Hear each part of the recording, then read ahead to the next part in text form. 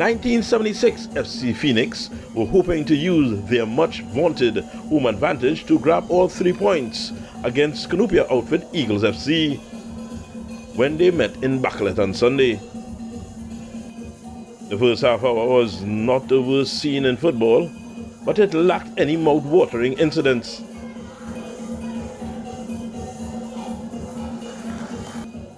That came in the 30th minute. The free kick floated in, and it was perfectly met by Pierre-Louis Peterson to make it 1-0 Eagles FC. That was the score at the halftime interval. Eagles kept up the pressure in the second, maintaining a constant presence in the Phoenix penalty area. That pressure increased when the home team lost a man via the expulsion route, Jaheim Harry taking the early shower.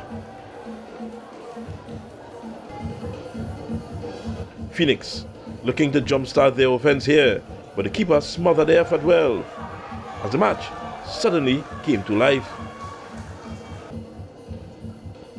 But much to the dismay of the crowd at the Dwight Yorke, it was Eagles going further ahead. Kieran Colmore staying with a gem of a through ball to make it 2-0 Eagles in the 86th minute.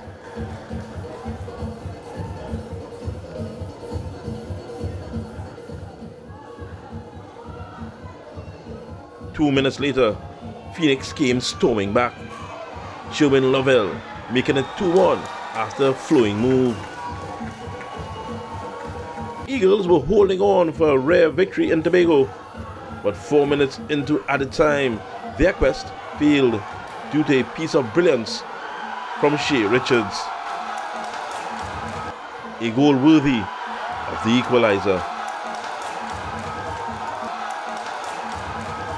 The late goal too much for Fickley Thompson, as he had a bit too much to say to referee Trisha Devines, who issued a red card after the final whistle.